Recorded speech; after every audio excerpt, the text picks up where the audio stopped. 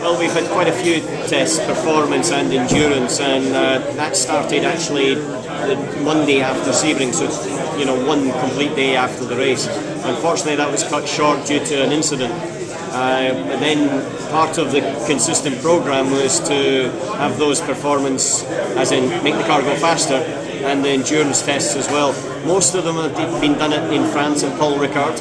The nature of the circuit is that it's got a very, very long straight, which is close to here. It's got quite fast corners as well, and the odd slow one, so the variety of tracks. Plus also something that is not necessarily thought of before. You can run through the night.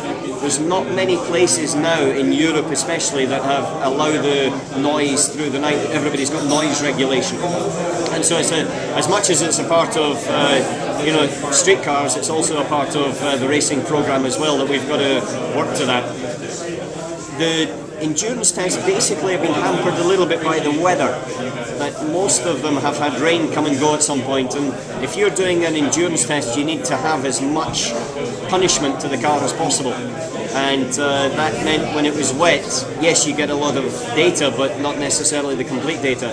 But our final endurance test was 38 degrees Celsius hot.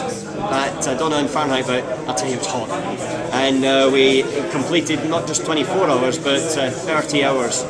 Because you need to have that little bit safety margin. You need to prove the reliability of the product as well as the performance. And so, as I sit here now, with a couple of days before the actual race, I feel pretty comfortable that we've done all the homework with the R15 TDI to achieve the reliability and performance we need.